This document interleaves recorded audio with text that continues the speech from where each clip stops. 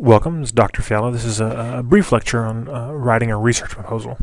I'll have several other little lectures about each section of the proposal. So this is a pretty short overview of what you can expect. Start off with just some basics. The first question being, why do people write research proposals? A variety of reasons depending on the context. But generally, you can break it down into three main categories. One, to get approval for a project, and this is often happens if you're writing a thesis or dissertation. You have a proposal meeting where you have written a paper, and then you give a presentation about a project that you would like to do, and before they let you do it, they have to approve it, and they'll tell you everything that's wrong with it, and you may have to fix it, yada yada.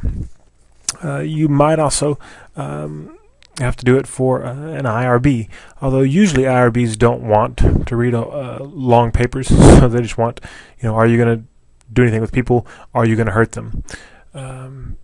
So usually a very abbreviated proposal for those situations. But for theses and dissertations, the papers can be quite long. The other big reason is to get somebody to pay for your research, right? You're looking for funding. So if you're doing grant applications, those look very much like research proposals. You're basically saying, hey, here's what I want to do, here's why I think it's an important question, why I should be able to do it, and here's how I would do it if you would give me the money to go and do this.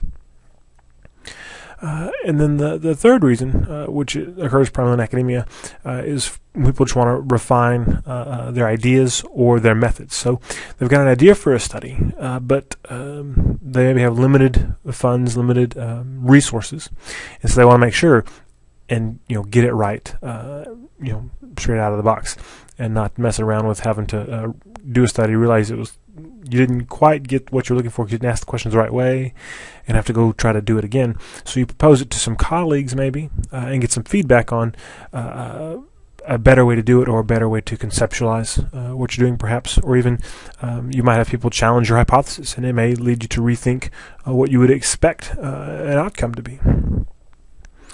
Okay, so who's the audience for proposal? Well, depends on the purpose, but generally it's some group or a committee of people who are, again, making some decision or giving you feedback. And for this class, I'm the audience, and the reason to write the proposal is because it's a lot of fun, and you have to. How's it different from a research paper? A couple ways. Two primary ones. One, verb tense. In a research paper, you've conducted the study, so you're primarily writing in past tense, like throughout the method section results.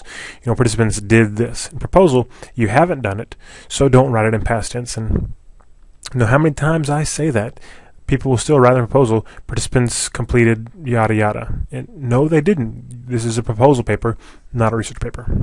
So pay attention to your verb tense. And I'll talk more about that when we talk about the method section, because that's usually where people trip up. And the other thing, obviously, you don't have any analyzed data, which significantly changes your, instead of a results section, you have a data analysis section, and your discussion section is also quite different because you don't have any results to discuss. Okay, so the components of a research proposal. Similar to a paper, you have an introduction section where you're presenting two main things. One is your research question, and related to that, you're having to justify the importance of your question. So why should anybody care about the answer to some question you're posing? Why is it important? And it could be kind of a very applied reasons, like, well, if we got the answer to this question, we can really help people, or people are suffering, so we need to know. Or it could be, I'm advancing the knowledge of the human condition or of science in some other way that hasn't been done before, and it's important and it's relevant. It's not, what are people's favorite colors of frisbees? So the importance of your research question, and then the other thing you're going to address in the introduction is our current body of knowledge related to that question. So what do people currently think in terms of what people would say the answer is? What do we know about that question in general? And it doesn't have to be everything we know, but it needs to be enough to give some context to your current study. Okay, and again, I'll talk more about that when I talk about the introduction. The other big piece of introduction, other than your research question, along with its importance in the current knowledge, is your hypothesis. So what do you think the answer is to that question? And the important thing here is to make sure you build a robust rationale for your hypothesis. Not just, well, I think that's how it could be. Seems right. Not good enough. You have to have reasons, based on previous research and looking at slightly similar questions, not maybe the exact same question. Because if the exact question has already been answered, why are you doing it again? But maybe, there's some therapy that you're suggesting might be effective with kids, and it's only been shown to be effective with adults. You might say, okay, well, it's been shown to be effective with adults, and the ways in which kids and adults are different shouldn't impact the difference in efficacy, because maybe it doesn't require a lot of cognitive ability or whatever, thinking about how kids and adults are different. Right? We have to provide a rationale for your hypothesis, and that's your introduction. Right? And then the method section, usually, not always, but in this class, you will have a design subsection where you briefly describe the design of your method, experimental, non-experimental, correlational, a factorial, not a factorial, but a simple experiment. You'll talk about what your variables are, and you'll give operational definitions of them. Again, more details on that later. You'll talk about the sample, so who's in the study, not who is in the study, who you want to be in the study, and if you're going to try to recruit a certain number of people according to certain categories. And the big categories I always think of are gender, ethnicity, and age. So you talk about that. What incentive are they going to get? How are you going to get these people? That kind of stuff goes in the sample subsection. Materials, which could be experimental materials, like if you're showing people pictures, you would describe those. If you're having people, solve puzzles, you would describe those. But it's also, what goes here are your measures. So sometimes it's called, if you don't have any manipulative materials, it's just called the measures section. Materials is fine too, where you describe the questionnaires and the surveys or the tests that you're having people complete, and talk about the psychometric properties and how many questions there are and all that stuff. And then usually the big section of the method is the procedure. So what will people do when participants first arrive at the experiment, or when I first arrive, in the field where I will observe people, whatever, what's going to happen from beginning to end, and how long it's going to take, with enough detail that somebody can go back and do it again. Right? And for a proposal, with enough detail, people say, yeah, I think you're doing the right thing, and it makes sense that you're doing that.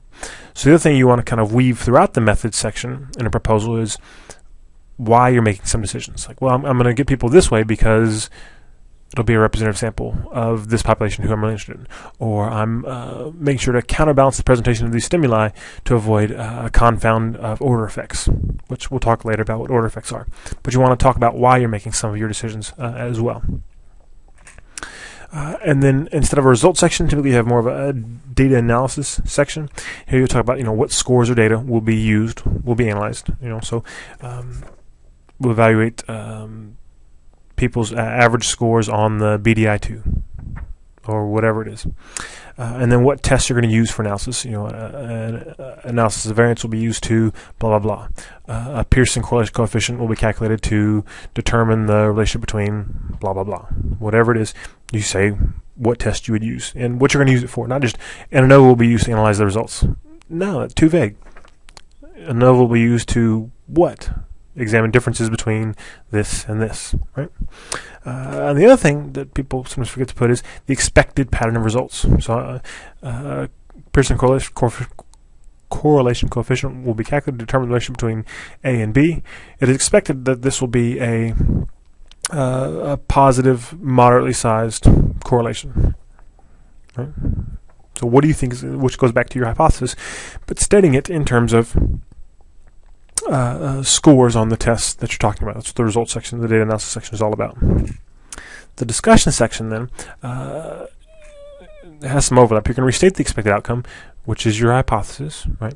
But not in terms of scores. So in the data analysis section, you may say it's expected that individuals who score, who receive higher scores on the BDI-2 depression inventory, will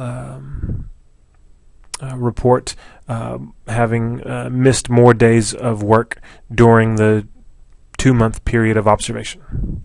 Right? So you're saying at a very kind of numbers level what you're expecting.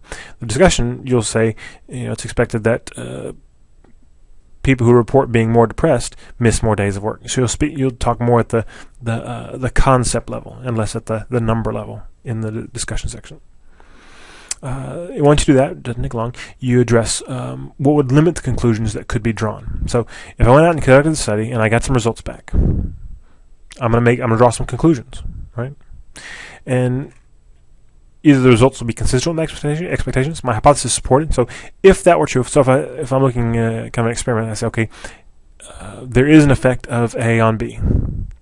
I could be wrong because blah blah. It has to do with how you collect the data, who you got in your sample, how you measure the variables, whatever.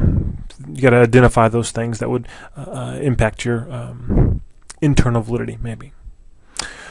Or you can also think about external validity. So I said there's an effect, but my sample was only left-handed cello players, so it may not generalize to other people, right?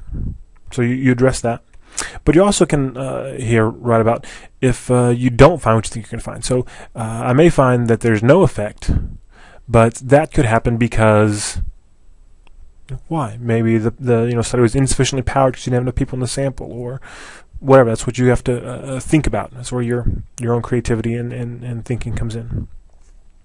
And after you address these potential limitations, you address potential implications of the results. So if once we get an answer to this question, it will influence what people do about this. So if I find there is an effect, people should do this. However, if I find there's not an effect, then people should do this. Right? And it could be applied implications. It could also be kind of basic science implications. So if I find there's an effect in this, then that means that the next question is this, or then there's more support for this theory than this theory. Right? All things that you could potentially address in the discussion section.